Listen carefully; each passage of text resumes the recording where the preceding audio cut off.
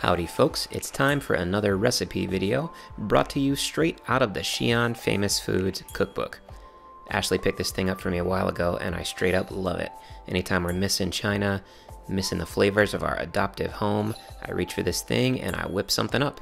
So today, I'm going to make River's all-time favorite Chinese food. It's a Xi'an specialty. I'm talking about Roujiamo. It's supposed to look something like this. To start off, we're gonna need some pork, all right? Pork shoulder or pork butt. I don't know, what's the difference between a butt and a shoulder? I mean, I know the difference between a butt and a shoulder, but when it comes to meat, sometimes I call it a butt, sometimes I call it a shoulder. I know it has to do with the fat content. But anyway, I'm gonna struggle through chopping this. You want in like 4 to 6 inch chunks is kind of what you're going for. Usually I do half of a pork shoulder, but this time I thought I was gonna have more people eating it, so I just went ahead and did the whole thing. And just get in there and chop it. I am not a professional meat carver, okay? But I do know you should get rid of this thing before you start. I don't know why I didn't at first. Somehow it snuck in there. That pork diaper got in there. Okay, now about at this point I realized, oh, I have gotten a pork shoulder with the bone in. I did not mean to do that, but it's still fine. You know what? We're gonna leave that bone in there because we're gonna slow cook this meat and it's gonna be just fine. Put it in a pot. We're gonna cover that pork with some water and put it on the stove, get it boiling, cook it for about 5 minutes, okay? And what this is gonna do is just get some of that excess fat off. We do want the fat, but I guess not all of it, okay? So just boil this 5 minutes. That's what you do with the meat. Now we gotta prepare the spice packet, okay? We're gonna start with some star anise, or some bits of star anise.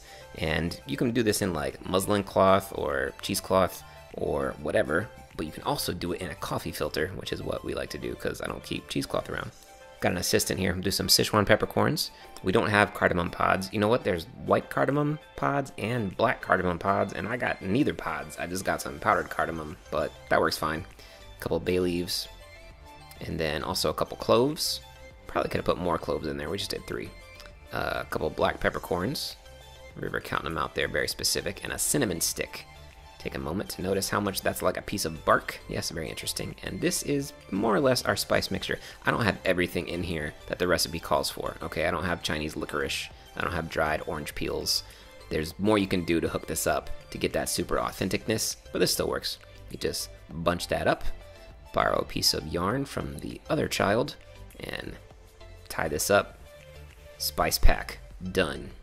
Okay, we need a few aromatics, so we're gonna coarsely chop a green onion and then get a little bit of ginger. Probably could have done more or less. You don't even need to do ginger, okay? But I'll just peel it and cut it into some chunks. This is just gonna go in there with our slow cooked meat.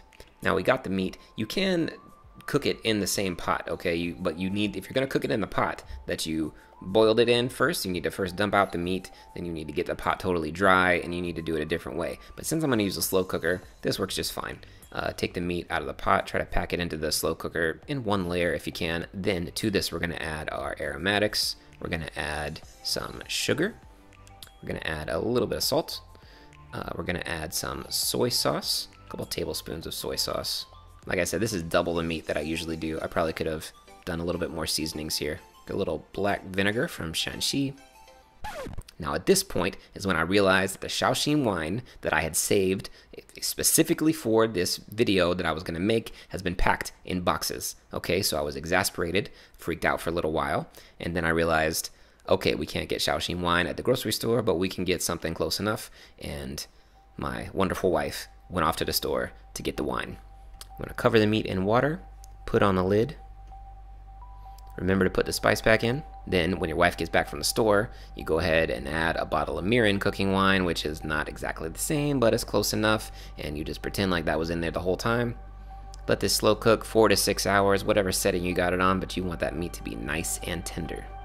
All right, now it's time to make the breads. I've made these before when we did the Roujiamo breakfast sandwich, but it's more or less the same thing. I think I'm doubling the recipe here, so that's like 4 cups of flour. I'm gonna do the yeast, the baking powder. I'm gonna do a little bit of sugar, and then I think it's 1 cup of water. So 4 cups of flour to 1 cup of water. What that's gonna make, if you know breads, is that's gonna make for a very stiff dough, okay? And that is what you want. It's gonna mean a little more work when you're kneading it with your dough hooks here. You could do this with a mixer. My mixer was packed, and I kind of like to do it with my hands anyway, but it is a lot of work. It's a very stiff dough. Sometimes add a little bit more water, but you really want to keep it pretty stiff. Okay, so you get into a ball and you just gotta work this thing. At first, it just feels like you're not getting anywhere, okay? But you do everything you can to work this joint into a ball, and then you try to knead it, and you know what I'm saying? It's hard to knead a dry lump of dough, but you know, you do your best. Just put your back into it. It's awesome. After you let it rest for a little while, 30 minutes, an hour, you pull it out. It hasn't risen very much because we didn't add very much yeast, but it's just a lot more pliable. It's a lot easier to work with. All of a sudden, you're like, oh, this isn't so bad. And then you knead it for about 30 seconds, and then it starts being bad again. And you're like, okay, yeah, it's still a thick lump of dough. I learned this kneading technique where you do one hand and then the other hand, and you're supposed to be like, you know, balanced. It's like wax on, wax off sort of thing here. But when it's really stiff like this, I need two hands to knead it. So I don't know, that technique doesn't work very good for me.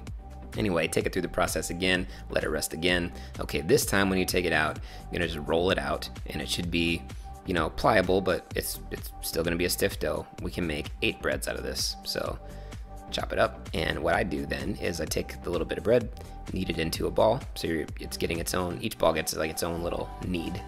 Right? Make it into a disc, and then you roll it out with a rolling pin. And what you notice is it pops almost right back in. Okay, that's what the quality of this really stiff dough does, is it's not just gonna lay flat, it's gonna pop right back up.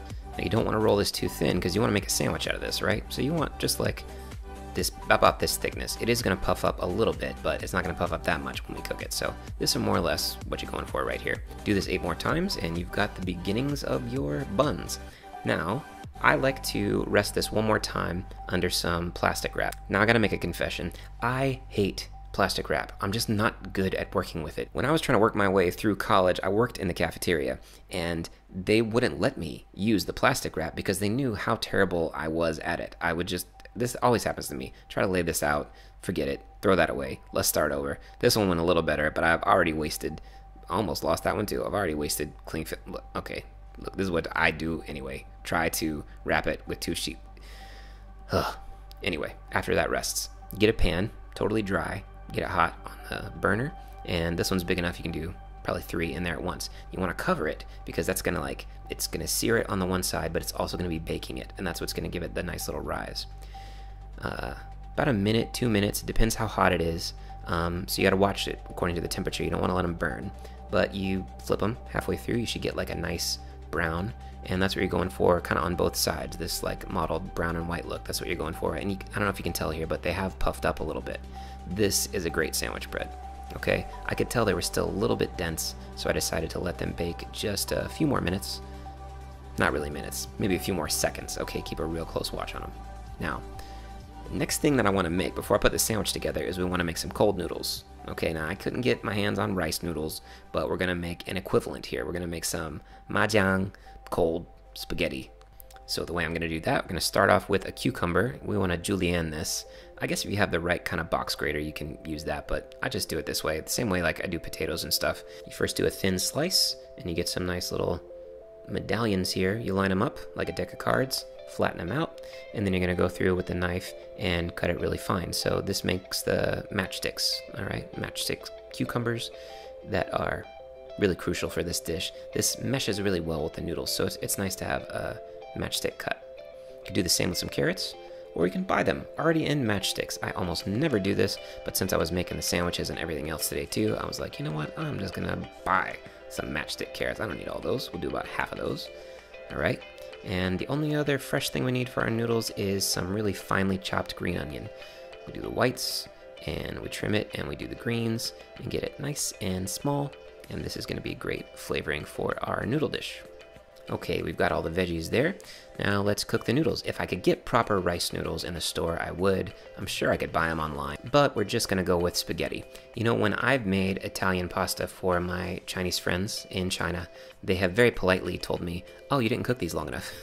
Al dente is not really a Chinese thing, and they are almost always eating fresh noodles, so they're naturally softer. But I still like spaghetti, and for these sesame noodles that we're gonna make, spaghetti works fine. Okay, now we need to make some sesame sauce, which no matter what kind of sesame sauce you're making, it's always gonna start with this, sesame paste. We got this from a Chinese supermarket. You can get other kinds of tahini, but this one's usually a little darker when you get it from the Chinese market, and I think that works better for this. When you first open it, you have to stir it a lot.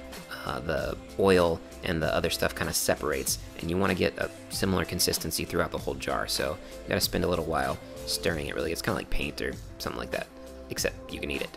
Okay, so we start off with a nice healthy amount of sesame paste. Get some rice wine vinegar, a little bit of oil, a couple tablespoons of soy sauce, and add some sugar. And we're going to add about half a cup of water. Now, I first thought I was going to stir this with a spoon, and I said, you know what, if there's any time you should use a whisk, it's now. This isn't a straight up emulsion, but it almost is an emulsion, so let's emulsify this with a whisk. When I first made this, I thought it might be a little too runny. I wanted a little bit thicker sauce, but when you put this in the fridge, 'cause these are cold noodles, so you can put the sauce in the fridge, it actually thickens up, and it tastes pretty good. If we were in China, we might make the sauce differently. We might add just sesame paste, vinegar, soy sauce, dump it straight on the noodles. We're gonna rinse the noodles. We finished cooking them, we're gonna rinse them off. We want these to be cold, but you don't wanna put them in the fridge and let them stick together, right? So running them under some cold water is probably the best way to cool them down. And then I add a couple tablespoons of canola oil, just some more or less flavorless oil, and toss the noodles in that. Obviously, the reason we're doing this is we don't want big clumps of noodles in the dish. We want them to be really free from each other, so coat them in oil. Then we're gonna plate it up. Okay, so you get a little bit of noodles. You're gonna coat this in some sauce, a couple spoonfuls of this sauce. Sesame sauce is so good, y'all. Y'all gotta get down on this. All right, we add some carrots. We add some cucumbers. We add a little bit of green onion. All right, those are the main veggie components. Then a little more sprinkling of sauce there, a little sprinkling of toasted sesame seeds, and last but not least, homemade chili oil. Y'all saw me make that chili oil before? I still got some left, and I'm gonna add that on here. All right, now these are some legit, almost legit cold noodles. It's cold spaghetti, okay, but it's close enough. All right, now it's time to make the Roujiamo. We've got the bread nice and toasty out of the toaster oven. I was keeping it warm in there. I slice it kind of carefully. Don't cut off your fingers. Serrated knife works the best. Now, legit Roujiamo would have this flavored pork that's been stewed for a long time, nice and soft, and would have the perfect balance of pork, fat, and juice. Now, most of the people in my family like it pretty lean. When we order it, we say 全秀的, which means basically just means lean meat. Okay, so I don't really have any fat in here. I just have some pork that's been slow cooked, nice and juicy, delicious. Add that to the bun. And then you want to top it with some of the cooking juice. Now, listen, this is hot. Okay, don't burn your fingers. The way I'm doing this here, probably not the best way to do it. Sometimes I burn my hand, but, you know, it's worth it because I just made Roujiamo. Look at that. Roujiamo, liangpi, kind of. Mahjong noodles, anyway. This is the combo. This is what you get in Xi'an. All right. My daughter loves a Roujiamo. She feels like we are back in China when I make it. These sesame paste noodles, I'm telling you guys, next level.